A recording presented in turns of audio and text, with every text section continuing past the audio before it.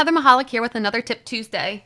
This week, I want to take the time to just show you the new tips and tricks pane that you're going to see when you update Physical Analyzer. Our marketing team and product team has put a lot of effort into this, and we hope it helps you. Everything from Tip Tuesdays to our Fundamentals Matter, Ask the Expert, Getting Started, Advanced topics are all listed here. And what we've done is we've categorized them. So you'll see there is a category called Getting Started, and it shows you 7 items, and you can always do Show More. Additionally, under Advanced, you'll see there are a lot more topics.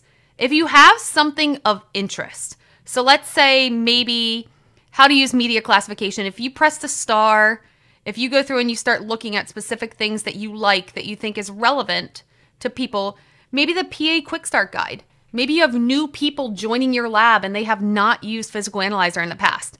So you can go in and you can watch this PA Quick Start Guide where you'll hear Matt Geckel walk you through the ins and outs of getting started in Physical Analyzer. Also, something worth mentioning, the favorites that you tag will be in your favorites tab, but you can also keyword search.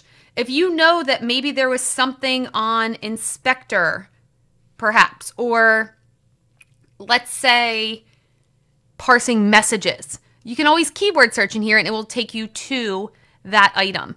So if we're here in Tip Tuesday, you could go and you could keyword search in here.